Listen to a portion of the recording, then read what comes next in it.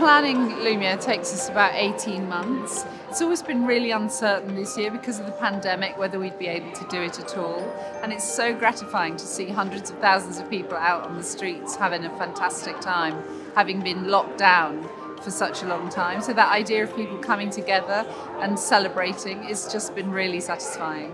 Getting to watch the light shows with everyone, getting out with your family, with your friends. It's going to paint Durham in a new light for us. Kit Ford come down for the crack really. Looks kind of good, so. It like brings a sense of sort of like community. I think it makes Durham really special. It was amazing to work with Durham Cathedral, which has such an incredibly rich history and means so much to so many people. For me, it's a real privilege to be here. I'm 6 meters from the site in a building that's 800 years old. We've never programmed out in the county, but I've always wanted to because the landscape is so varied and amazing from the coast to the dales.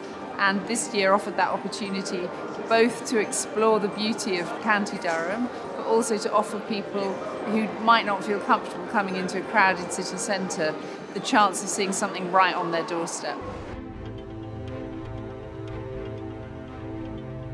I would say that Lumiere does what you would hope art could do, which is transform culture. It's really been really heartening the last few days, walking around and seeing so many people in the streets and so many people that are not the white-walled art gallery audience. Been every year since it's been on. I think they offer sort of people like an alternative to sort of the typical art that you sort of imagine like in an art gallery and stuff like that. So I think it's really good. I quite like those things you hit, like that you hit them and then, like those drum things. I like them.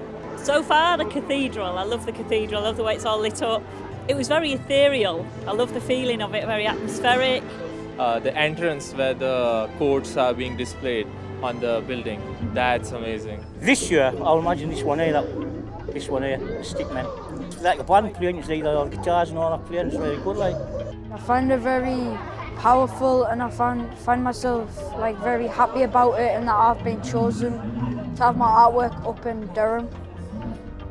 I'm totally inspired by a lot of the things and it gives you so many like different creative ideas as how you can like be creative yourself.